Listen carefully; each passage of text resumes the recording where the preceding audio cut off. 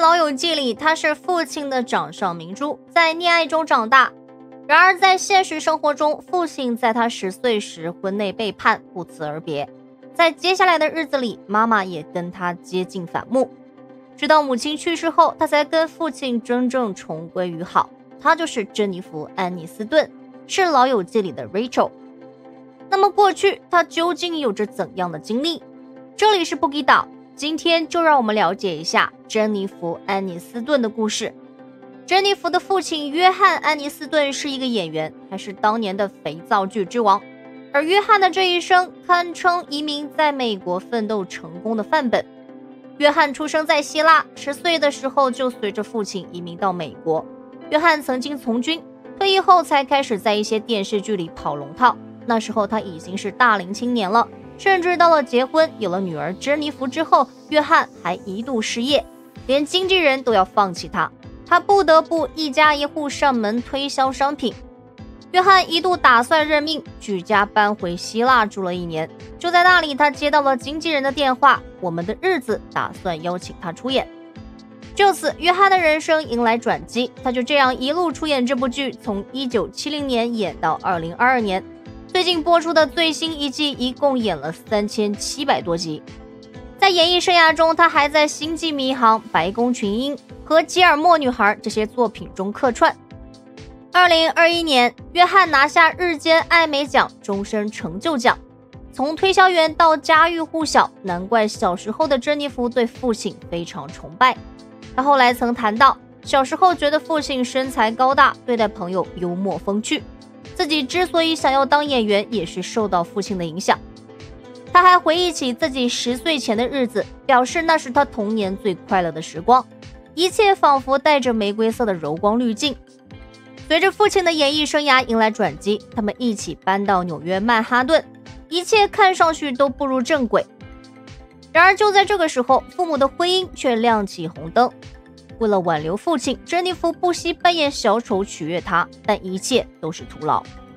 在珍妮弗10岁生日前几天，她从朋友家的派对回来，发现父亲不在家，她所有的东西都不在了。父亲就这样离开了，没有解释，没有留下任何口信。后来过了好几个月，珍妮弗才从母亲口中得知，约翰与同剧的女演员有染。自此母女相依为命，母亲后来也没有改嫁。父亲重新出现在他人生中已经是1年之后，期间没有电话，没有写信。尽管没有真的被抛弃，但日后珍妮弗在采访中多次提到一个词，被抛弃感，显然他无法释怀。后来和很多离婚家庭的孩子一样，父亲还是会在周末接他出去。然而在很长一段时间内，珍妮弗都没有从这种被抛弃的感觉中走出来。当然在那些日子里，他和父亲之间也有温情的时刻，比如珍妮弗会想起父亲第一次带她去片场，那是她13岁的时候。她形容就是坐到化妆间都感到很兴奋。导演还让她客串了一个角色，虽然只是一个路边的小孩。这次触电经历让她内心燃起小火苗，也许她可以成为演员。后来珍妮弗上了一所曼哈顿的高中，这所中学以音乐和表演艺术为特色，她也在那里接受了基本的戏剧训练。珍妮弗将自己想要演戏的想法告诉父亲，显然她觉得演员出身的父亲会支持她，没想到父亲却激烈反对她。我的父亲甚至哀求我不要入行，他说我不想你一遍遍心碎，被拒绝的感觉是很残酷的，我求求你以后不要当演员，去当律师多好。但珍妮弗显然没有听从父亲的建议，她偏要证明自己能成功，而且不需要父亲的资源或关系介绍。当珍妮弗开始在一些情景剧中客串角色的时候，她的父母还是不看好她，告诉她停止吧，你赚不了多少钱的。直到珍妮弗接到老友记的机会，后来的事情我们都知道了。在珍妮弗入行没多久的时候，两人曾一起接受人物周刊访问。这个时候父亲面对镜头称赞女儿很有天赋，在一旁的珍妮弗表面波澜不惊，她内心在想什么呢？除了终于向父亲证明自己之外，会不会觉得父亲势利眼呢？毕竟当初他对自己不看好，更没有称赞过他的天赋。不过，其实约翰当初反对女儿演戏，更有可能是因为他在这行跌跌撞撞。作为移民二代，他希望女儿未来安稳一点，但有些话没有说出口，久而久之就成了两人之间又一个心结。因此，到了上世纪90年代，珍妮弗不得不去看心理医生，解决和父亲之间的矛盾。而这段心结不仅仅是父亲造成的，也是珍妮弗的母亲带来的。她的母亲南希年轻时是个漂亮的模特，在很多电影和电视剧中有过客串，发展潜力恐怕要超过丈夫。但由于南希是一个很传统的人，所以结婚之后她就放弃了演戏。后来在南希出版的自传《从母女到老友》中，她承认自己牺牲奉献的潜台词是希望丈夫有成就，没想却等来了丈夫的背叛，这对她打击不小。但好强的她在女儿面前却不愿意透露脆弱的一面，甚至过了好几个月才敢跟女儿说出离婚事实。对她而言，承认离婚等于承认失败。就这样，女儿成了她的希望，她对女儿的期待很高，也非常挑剔。显然和前夫之间的不良情绪影响到了她和女儿的相处。珍妮弗形容母亲经常批评她的长相，因为母亲是模特，对身材和打扮有很高要求。在母亲的百般挑剔之下，很长一段时间珍妮弗都缺乏自信。珍妮弗还表示，随着年纪增长，母亲的脾气越来越暴躁。在18岁的时候，珍妮弗迫不及待地想要逃离家庭，她觉得那里不是一个能让人开心的地方。而根据母亲的说法，在那段珍妮弗接受心理治疗的过程中，她把父亲造成的伤害全部归咎到她头上。但在珍妮弗看来，她是母亲有害情绪发泄的对象，她只是陈述事实罢了。到了1999年，两人已经到了多年不说话的地步。或许是要为自己的辩护，或许真的是丧失所有沟通管道。那一年，南希决定出版一本自己的自传，把对女儿的心里话全盘托出。然而将家里的事情公诸于世，又没有和珍妮弗商量，珍妮弗感到了背叛，公开表示母亲这么做是错误的，头脑不清醒。因此在2000年珍妮弗和布拉德皮特结婚的时候，他没有邀请母亲，两人的关系进入冰点。然而有意思的是，母女二人的关系因婚礼进入最低点，却因离婚出现转机。2005年，珍妮弗和第一任丈夫皮特的离婚成为两人多年之后首次开始沟通的契机。2006年的时候，珍妮弗承认大门是打开着的，我们慢慢尝试和解。后来两人冰封的关系已经大大松动，然而这一切来得太晚。2016年，母亲去世，珍妮弗也失去了和母亲彻底修复关系的机会。也许是因为失去母亲，珍妮弗近几年和父亲的互动越来越频繁。也许她内心还是对和母亲没有彻底重修旧好感到遗憾，希望自己不要缺席老父亲的生活。几年前，当约翰在好莱坞星光大道留下自己的专属星星时，珍妮弗陪在他身旁。在珍妮弗参加艾伦秀时，父亲突然出现，让她非常惊喜。2020年，有报道指出，珍妮弗每天都会和父亲打电话。身边人也向媒体表示，珍妮弗早就原谅父亲，但这些年来他们的关系高低起伏。不过自从瘟疫爆发，她希望和约翰之间的关系尽量好起来。而约翰对于女儿递出橄榄枝感到非常兴奋。珍妮弗也很关心父亲的健康。瘟疫初期，我们的日子剧组坚持实景拍摄，但珍妮弗反对80多岁的老父亲冒险。她动用自己的关系，让剧组在父亲的家中完成拍摄。就这样，在50多岁的时候，珍妮弗终于与原生家庭和解。前不久，约翰去世。珍妮弗在接受采访时表示，我不能一辈子怪自己的父母，我原谅了他们，感谢他们给我的一切。这次和父亲的告别没有遗憾，他已经成功与自己和解。祝福永远的甜心可以继续活出自己的人生，为我们带来更多好的作品。这样子拿过很多个大奖，一直都有作品产出，名利双收。今年已经50岁的她，依然是大家口中的那个美国甜心。然而，这并不是说詹妮弗·安妮斯顿的生活就是完美的。对于一个有名气的女人，一个有名气且在事业上成功的女人，一个有名气事业成功却离了2次婚的女人，一个有名气事业成功离了2次婚，并且没有孩子的女人，人们总免不了忽略她取得的种种成就，把关注点聚焦在她的私人生活上，让人不免发出感慨。即使成为了詹妮弗·安妮斯顿，也要因为不符合社会主流审美中完美女人的形象而指指点点。在我看来，我的婚姻都是成功的。1998年，詹妮弗·安妮斯顿和布拉德·皮特陷入热恋。2000年，这对好莱坞的金童玉女决定结婚。尽管婚礼非常私人，但仍然成为了当年几乎所有娱乐新闻的头条。在那几年里，他们俩的爱情故事几乎成为好莱坞爱情的最佳代表。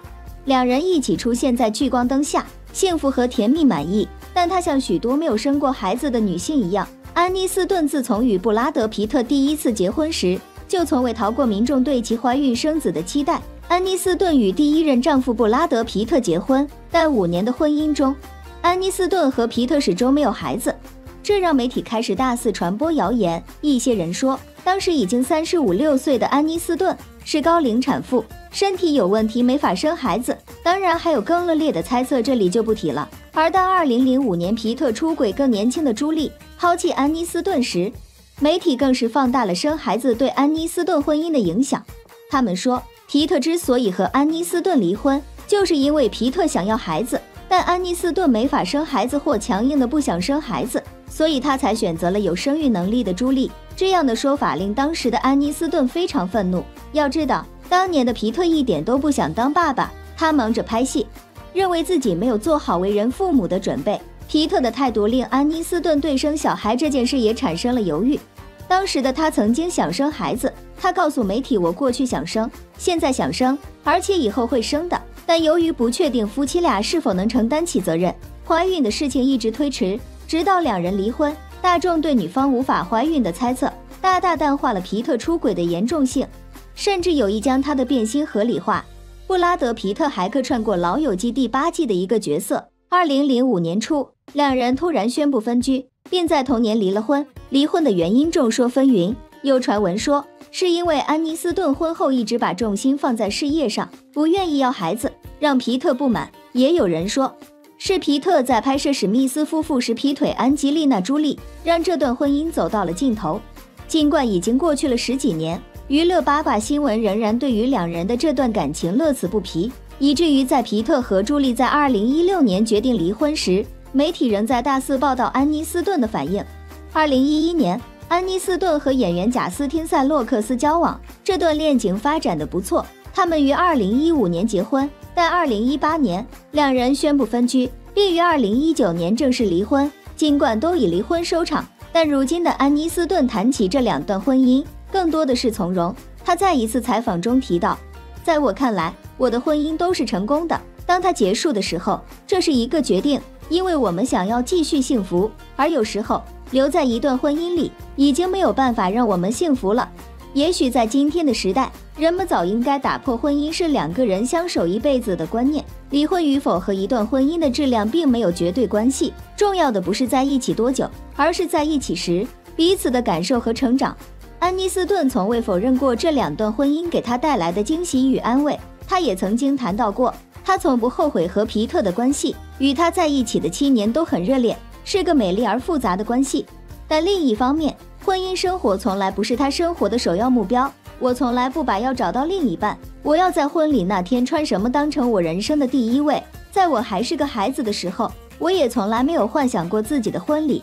当大家都在为安妮斯顿担心，觉得2次离婚一定让她心碎的时候，不要忘记了，能够给她带来安慰的不只是一个好男人。大家从来不会责备一个男人因为追求事业而不想要孩子。当时的安妮斯顿已经46岁了，她是好莱坞顶级女明星中少有的40岁以上仍然没有孩子的女性，这引发了又一波对安妮斯顿生育状况的猜测，甚至2016年开始造谣安妮斯顿为爱做大龄产妇，成功怀孕的新闻越来越多。孩子是另一个绕不过去的坎儿。每当詹妮弗·安妮斯顿开始和别人交往，娱乐媒体都在想，这次她总会要孩子了吧？每当她稍微长胖一些或者穿了宽松的衣服，娱乐媒体便纷纷猜测她怀孕了。而每当她的一段亲密关系结束，媒体总会揣测，这是因为安妮斯顿不想要孩子而导致的分手。为此，安妮斯顿撰写了一篇文章，狠狠批判了那些盯着她子宫的人。我没有怀孕，我真的受够了。10年间不断被嘲讽没法生孩子，被猜测缺少母性，不喜欢家庭生活。安妮斯顿怒了，她意识到自己一直是生育叙述的一部分。自从她结婚后，围绕着她的报道都是关于生孩子的，体重增加了要被怀疑怀孕，中午吃了个汉堡要被以很夸张的角度拍下来，说成是孕期食欲大增。更可怕的是，只要媒体发了怀孕传言，她就会收到数十条圈内外好友的祝福短信，她甚至不知该如何回复澄清。似乎到她这个年纪的女明星，不管事业多么耀眼，家庭多么幸福，不生孩子就是有问题的事。所有人盼望的都只是她成为母亲，她已经厌倦了这样的生活。已经46岁的安妮斯顿对孩子的态度早已发生了变化，她认为做母亲并不是她人生中必须的环节。我不会为了让人生更完整而生孩子，既然我是个公众人物，如果有天我要成为母亲，我会告诉你们的。而无论我们是否有配偶，是否有孩子，我们都是完整的人，这是我们的身体，我们可以决定，也只有我们能决定怎样的自己最美，我们可以自己选择幸福生活的定义。安妮斯顿自己在是否会要孩子这个问题上也有一些转变。最初在和皮特分手不久后，她回应那些是因为她不想要孩子而导致离婚的传言说，我从来没有说过我不想要孩子，我想要，而且未来我也会要。对安妮斯顿来说，那些能够同时兼顾事业和孩子的女性一直很激励她。她说自己不想为了一个而放弃另一个，她都要。到了最近几年，她似乎变得更倾向于不要孩子。安妮斯顿在2016年发表了一篇文章，专门谈到了生育。不管有没有伴侣，有没有孩子，我们都是完整的。她说，也许未来的某一天她会选择成为一名母亲，但这个决定绝对不是来自于人生不够完整的感觉。2018年，安妮斯顿在艾伦秀上也谈到了这个问题。她跟艾伦说，成为母亲这件事有点可怕，有些人好像生来就是很好的妻子和母亲，但这件事对我就没有那么自然而然。父母离异后，她的妈妈一直对她很刻薄，对她的身材外貌挑三拣四。安妮斯顿很早就和母亲的关系疏远了，并表示我永远不想变成她那样，而且就算是因为热衷于演艺事业而不育有什么关系呢？不管因为什么，这都是安妮斯顿自己的选择。但媒体却在用有没有小孩丈量安妮斯顿的人生价值，搁谁都要生气。今年50岁的安妮斯顿单身无孩，但这又怎样呢？重点是她觉得很幸福。什么可以给我带来幸福？我有一个超棒的工作，我有超棒的家人，我有超棒的朋友们，我没有理由不幸福。詹妮弗·安妮斯顿老了吗？跟20年前相比，当然，这星球上的生物没有可以抗衡过这一物理定律。然而，她已经在打破了诸多社会规范，活出了一个女性可以成为的最美的样子，直到今天也依旧如是。